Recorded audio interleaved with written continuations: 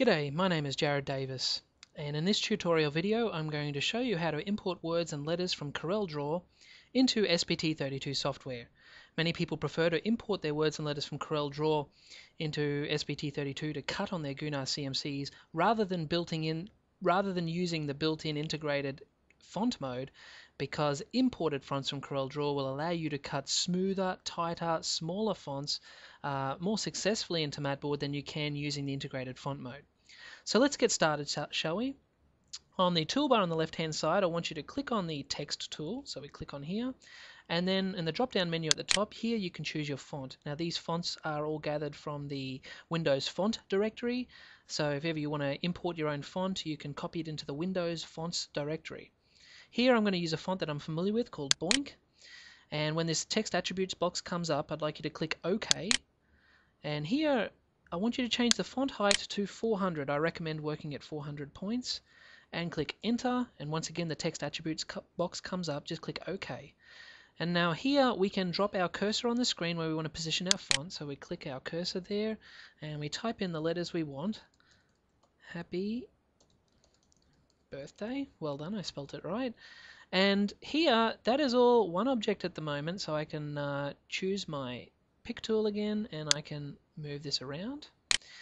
But it's all one object, and Gunnar SPT32 does not understand this as points and coordinates and lines yet until we make a couple of changes.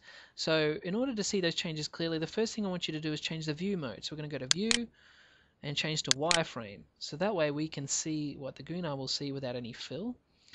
And I want you to go to arrange and convert to curve. So we're going to change this from fonts and letters into shapes. And as you can see now, we've got lines and dots which indicate that they are vectorized shapes. And also I want you to change everything into broken apart. So rather than all being joined as one grouped object, if we select break apart, what we'll be able to do now is individually select our letters and move them where we want. So here you can grab, click and drag your letters, create more space between the letters if you want, move them apart or whatever you choose. Okay, now here we're almost ready to copy this into SPT32. One last thing we need to do is to supersize it. Now when I say supersize, we like to make it bigger. I'm going to move this across here so you can see. Now I'm going to zoom out using the mouse wheel on the mouse. You can zoom out. And I'm going to make a guideline here at 1000 millimeters. 1000 millimeters is close to 40 inches. And I'm going to select the lot as one group, and I'm going to grab this corner with the mouse and click and drag it out to over 1000 millimeters wide. The bigger you make it in Corel Draw, the more accurate and the smoother it will cut in SPT32. It copies across a lot more detailed information. So supersizing is good for any importing you do from Corel Draw, whether it be fonts, letters, shapes, whatever you design. Supersize it, make it bigger, wider than a meter, and you'll get better results. So as you can see there, I've made it bigger. And what you can do also, before we copy it, I just want to point out one more thing. You can adjust some of these points and nodes. Can you see the H here? I'm going to zoom in. You see the bottom part of the legs here? This gap here may actually be too small, and it may fall away. By the time you cut two bevels in here, this might fall away depending on how small you make this font. So if you want to make some adjustments, you can do that. Just go over to your shape tool here on the toolbar, and here you can now use your poetic license to make slight adjustments to the shape overall, and that may make it cut out more comfortably. So don't forget that you can modify your fonts and letters, and so depending on the font and the design or the shape of the letter and the curve, you can always test cut first. Always test cut into Matboard first before you cut anything for real, and then have a look and see what you like, and you can always then come back and make any adjustments to any letters that you want so it'll cut out more comfortably. Given that everything there is okay, once again I'm going to choose our pick tool, and I'm going to select everything with the lasso there so it's all selected as one object. So to copy this into SPT32, we're now going to go Edit and then down to Copy, and that copies it to the Windows clipboard. So I have SPT32 running in the background, so I've changed over to that. And now I'm going to hit this button for Paste Clipboard Data. And here it's asking me where to position it and where to put it. Now you can see there it's looked to copy it as a 1-to-1 ratio from Corel Draw. By no means do I want to cut it that big. I only want to cut it, say, 300 millimeters across. And also make sure that your checkbox for closed polygons, proportional, and set as default are all checked. And make sure your tangential settings is set for 36 by adjusting this bar. If all of those things are okay, now click Enter to lock it in, and now the software is going to generate this on the right hand side so that we'll be able to see our shape. And there it is, happy birthday. So here you can move this like any shape or objects in SPT32, like openings. One thing you may want to do is you may want to remove your internal fallouts.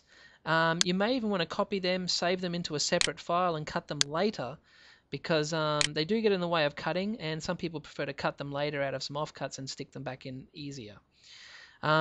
Once you test cut this, you might find some of the spacing between these letters is way too tight, and by the time you've got bevels there, it overlaps and cuts out and everything cuts into each other. So you might want to make some more adjustments to the spaces. So what you can do, I'll show you a trick. You can say grab the Y out and move it out quite a distance, lasso the whole row, go across to your arrange tools, and then use your equal space horizontal button, and that will evenly distribute a little bit more space between each of the letters. And of course then if you move it too much, you can center it all in the same line of sight again. So by all means you need a test cut, and you can make your adjustments accordingly for the spaces required. You may even find you have to go back to Corel Draw and make adjustments there. Let me show you one more trick before we move on. I'm going to go back to Corel Draw. You can have a look at our happy birthday shape here. I'm going to select this and move it down here, center it. And I'm going to make some little changes here. I'm going to move this Y, and I'm going to make the Y overlap the P a little bit. And I'm going to make this P overlap its friend there as well. And I'm going to grab this A and make it overlap as well. And look, if you want to be fancy, keep in mind you can also click on an object to give you the rotate options, and I can rotate it around a bit too, just to jazz it up a little bit more and make that overlap as well. Now I'm going to click and lasso and select those internal fallouts, put them aside here for a second. I'm going to grab all those letters out that make up the word happy, and can you see in the toolbar up here there's a cool tool called weld, and what that will do is we'll merge all of those shapes into one object. And so now what I can do is I can grab those internals, put them back in, select all of that, and we go to Edit, Copy once more. That's in the Windows clipboard. Go back to SPT32. For now I'm just going to delete this out of the way so you can see what I'm going to do. And I'll go back to hit our Paste button once more. And this time I only want the font height to be, say, 55 mils high.